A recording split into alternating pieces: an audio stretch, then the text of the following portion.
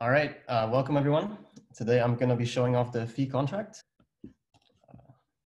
So just a little bit about the contract. The fee contract is called basically after the block is accepted as the very last transaction in the block.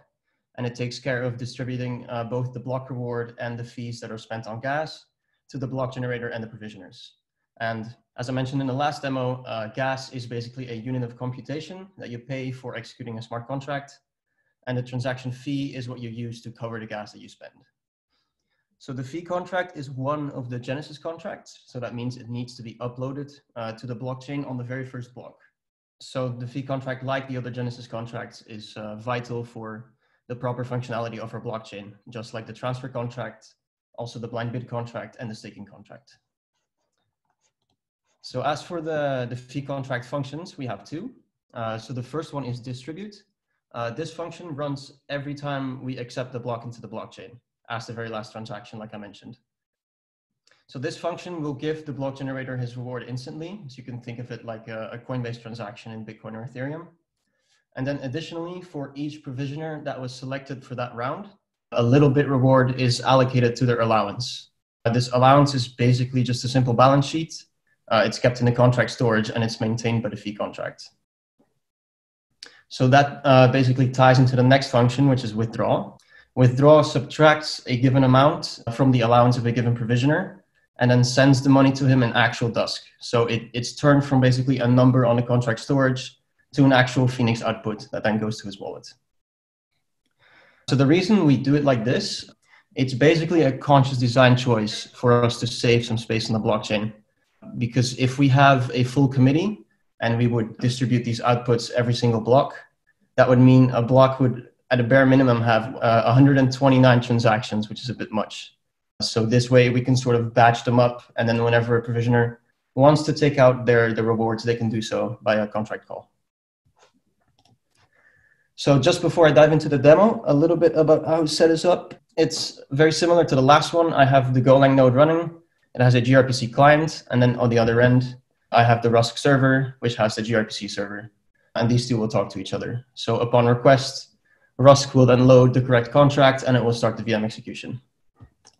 So let me go over to the terminal now and show you guys. Over here, I have the Rusk server running. So first, I'll just show you guys the balances for the block generator, which is 0, and for the provisioner, which is also 0. So I'm just using a single provisioner here, basically to make stuff simple. Now I'm gonna call into the contract.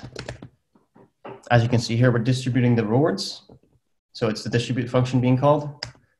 And now that it's done, the block generator should have 50 Dusk, as you can see.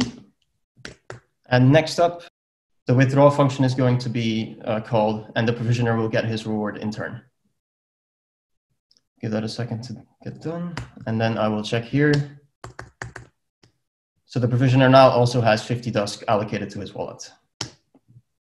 So those are basically the two functions from the fee contract. So just a little bit about the future work we have to do for this. First, we will have to do some proper integration with the actual state transition function. So the fee contract needs to receive the actual correct spent gas amounts for all of the contract calls in the block. And this is something that we'll likely have to do mostly on the Golang part.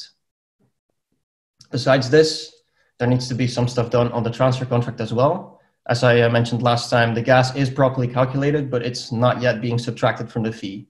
So right now, the entire fee output is being consumed. And last off, the two remaining Genesis contracts, the blind bid contract and the staking contract. Once we have those done, we will have all 4 contracts ready, and we will basically have our basic blockchain functionality fully facilitated through the virtual machine. So that was it. Thanks for joining. Have any questions? I have a question, if that's okay.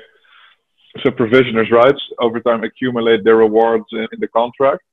Let's say someone becomes a bad actor, or we've already kind of slashed their the stake they put in or something. Does it retroactively impact accumulated rewards, or will that always be available to them?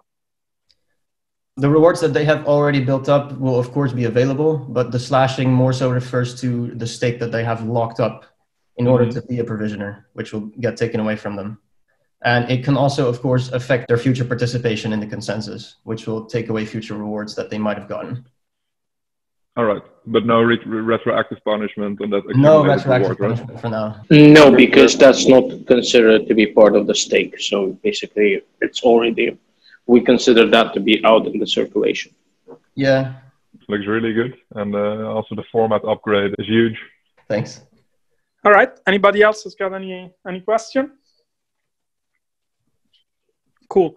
The next demo is going to be about the blind bid and the staking contract, I believe, together. At the moment, they are getting fully developed. Until now, thank you very, very much, everyone, for participating to the demo. Thanks, Jules, for this demo. It was very, very good. And I really like the format.